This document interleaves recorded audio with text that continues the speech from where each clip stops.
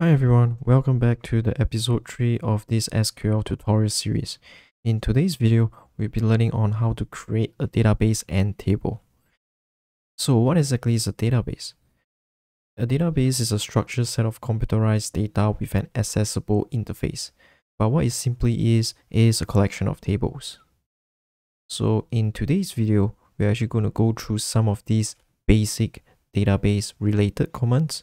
So things like showing a database, creating a database, dropping a database, and also using a database. So first off, I'll need you to go to this Groom IDE. So if you have your own Postgre, MySQL, SQLite interface, you can use it as well. So after which, I want you to actually run the container. This will take some time. Alright, now that the loading has been completed, I will need you to type in MySQL CTL and start. So this will start the MySQL database. Alright, now that it's done, we type in MySQL. This will start the MySQL terminal interface. Alright, so if you look back into the slide, the first thing you want to do is do show databases. So what it does is it simply show the databases that are existing inside your MySQL. So as you can see, we have information schema, we have MySQL, we have performance schema, and also system. So this shows this command actually shows the existing database inside MySQL. So next one is actually to create the database, to create a new database. So what we do is we can do create database, and then we name our database as, for example, test database. So this will actually create a database, and then you see query OK, one row affected. So if we go back to show databases, you can see that the test database is inside this MySQL database. So the next one is actually to drop the database. So here we actually want to delete the database that's inside MySQL. So let's say we want to delete the test database. So we can do drop database, and then we do test db. So as you can see, it says query OK, 0 rows affected. If we go back to our show database, you can see that it's gone. So also one thing to note is that you don't actually have to retype in the command from that you have typed previously. You can just click on the up arrow, and then you can go back to the previous query that you have made.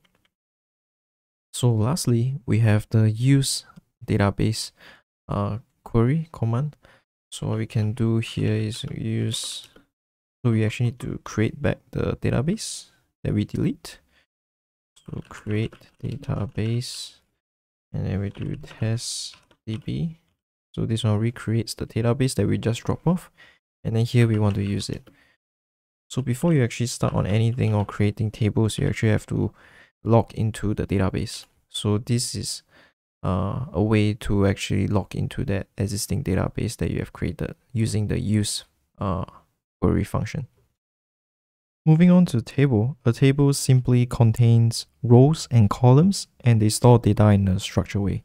So to actually create a table, you actually need to follow this syntax. So here we need to type in create table, and then we type in the table name we want to name.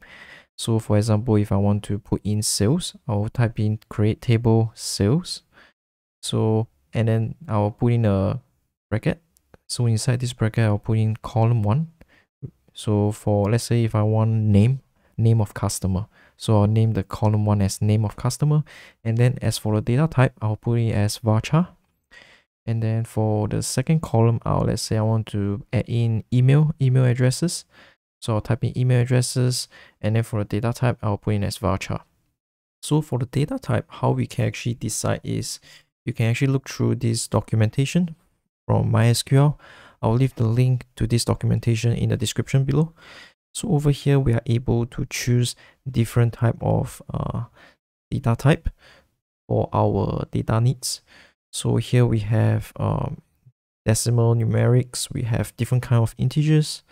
Then we also have the date and time data type. Yep, so if we want to add in the date time, or do we want just the date? I personally use timestamp quite a lot. Also, we have string data types. So string data types are varchar and char. And also we have boolean and also text types. So these are kind of things that we need to actually look through before we actually build up our table. Okay, so let's move on to actual practice. So now let's actually create an actual table. We will name the table as customer. So just type in create table. Then we name the table as customer. After that, we put in our curly brackets. So for the column 1, we want to put in the name of the customer. So I will name it as a name of customer. So I'll put in as name. And then for the data type, I'll put in as varchar. So over here, we can decide how many characters, what is the limit for the character for the name. So let's just say if I put in 100, that means the maximum number of character for the name is actually 100. But usually I just put in around, I think 100 is fine. It's a good number. After which I want to add in, let's say, email addresses. So I just type in email, and then once again varchar 100. And then after which I close the bracket, and then I put in the semicolon. Always remember to add in your semicolon, otherwise it won't work. So if I don't add in my semicolon and I just click on enter, you see it actually doesn't execute the query. So you need to put in that semicolon, and then you see that it says query okay, 0 rows affected. So to actually know that if your table is created successfully, you can just type in DESC, which stands for describe table, which is the customer table.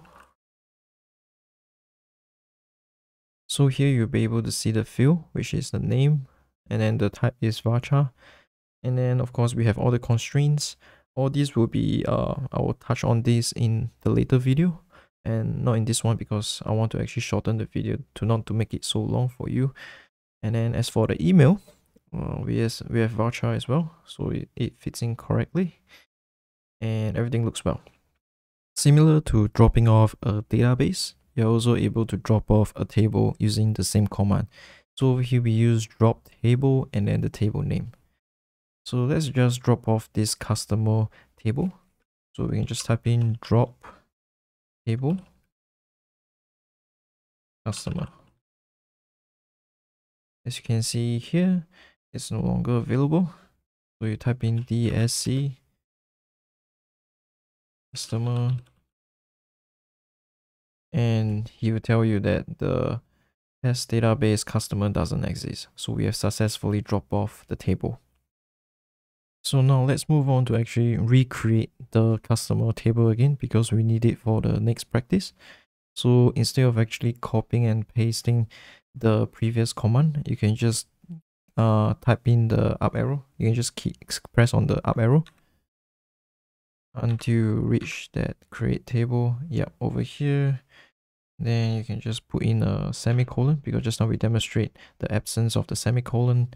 So just add in a semicolon and then click on enter. And then we do a describe customer again. Yep, it's back up. So now to actually insert data into the table, you need to follow this syntax. Insert into the table name. And then after that, put in the curly brackets, I mean. So type in the column 1, column 2. So the column 1 name and column 2 name that you want to add in. And then close the bracket, then add in the values, item 1 name and item 2. So these are the actual values they want to add into the respective column. So let's say if the column 1 is name, and then column 2 is email. Under the values, you key in the name. So for example, John. And then item 2 will be his email, which is john@gmail.com, something like that. So over here, we do not need to follow strictly column 1, column 2, so on and so forth. We don't need to actually follow a strict pattern. So as long as this column corresponds to the value that you want to add in. So item 1 will be added into column 1. Item 2 will be added to column 2. So let's get into practice by inserting actual values into the customer table that we have just created. So once again, let's check the table. So in this table, we have the name and email. So we want to insert into this table. So we do insert into customer. Then we put in the curly brackets. So inside these curly brackets, we want to key in the name and also the email. And then we need to key in the values. So what kind of values are we adding into the respective columns? So I want to add John, John, and then his email address. This is john@gmail.com. Okay. So remember to put in your semicolon at the back. So we see over here, we see query OK, 1 row affected, means we have successfully added in 1 row into the table. So to actually look into the data, you do a select star, which star stands for everything from the table that we've created, customer. As you can see here, we have successfully added John and his email into the table. So select star from the data table is pretty much like the print hello world for all the programming language that you have learned. So it's actually quite a big thing. A lot of people get very excited when they actually successfully execute this command. So if you have done so, do pat yourself at the back, because this is a huge milestone, or should I say your first milestone for SQL. I've actually also included the assignment for this tutorial series in the description below. And this is it for this tutorial. In the next video, we'll be learning how to actually alter the data in the table. So things like changing the data type of a column. So if you actually accidentally, like for example, you create a date column, but then you use an integer data type, you'll learn how to actually change that to a date time data type. We'll also be learning how to add constraints. So things like primary key, foreign key, and not now. So thank you all for watching this video, and I will see you in the next one.